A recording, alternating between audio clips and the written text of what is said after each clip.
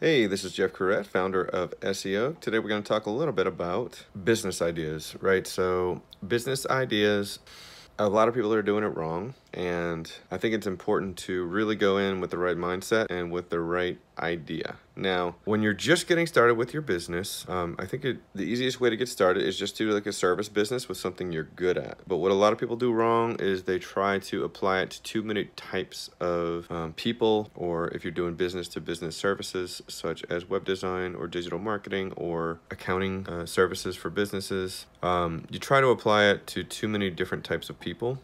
And if you want any chance of scaling and growing your company, I think it makes sense to get a solution in place and pre-produce a solution that's going to be repeatable that you can use for a bunch of different types of businesses in the same industry. So instead of just offering a service, I recommend offering a solution, but not just any solution. It's got to be a solution for a specific type of problem that you have. I think it makes a lot of sense to go after a problem that you have a lot of passion or some kind of stake in solving. So you don't just want to go in and say like, all right, well, I do web design for businesses.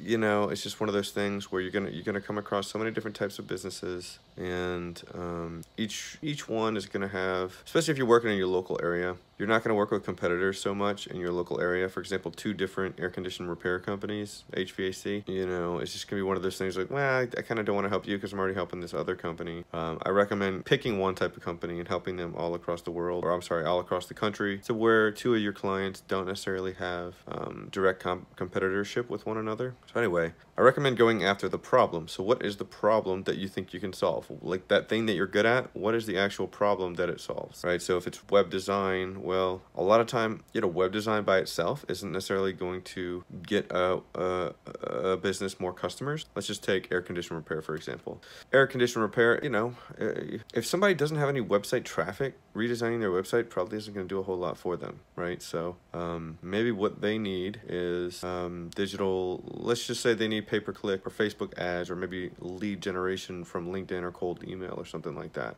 And of course, this is going to depend on the industry and their current situation and the type of people that you help in that particular industry. So my point is, fall in love with the problem that you want to solve, obsess about the problem that you want to solve for a certain type of customer that's repeatable. So this is actually going to be hard if you just want to stay in your local area. It's going to be really hard to do this, even impossible, just because you're going to be having, if you try to do this in your local area, your clients are going to be competing with one another. They may not want to hire you for that reason. But if you just did AC repair companies all across the entire country, well, you could have the exact same solution for all of them. So essentially, if the number one problem for the, let's just say it's 1 to 5 person air condition repair companies, you solve that for one air condition repair company, and then you refine it with the next few, you've got something that has you've got a solution for their problem, which is they want more customers without relying on word of mouth and referrals. You've got a solution that has an extremely high chance of probability for all of the different AC repair companies across the country. And you're also going to have some really good relevant case studies.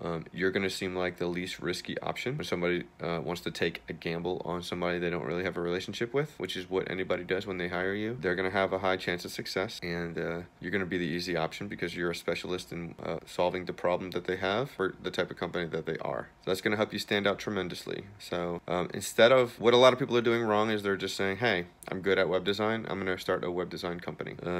It's just one of those things where web design by itself, to have a company in a situation where a new web design by itself is going to be really important for them and move the needle for them, is probably a company that already has some successful marketing going on. So I recommend, if you're going to be a web design specialist, I would go after very successful companies who already have marketing that is working, and maybe you could create a new, and by creating a new, and like maybe they're sending a lot of, they have a lot of marketing campaigns running to their horrible website. Well, in that case, yes, improving their website will be a massive improvement to their bottom line, to their marketing, and to their business.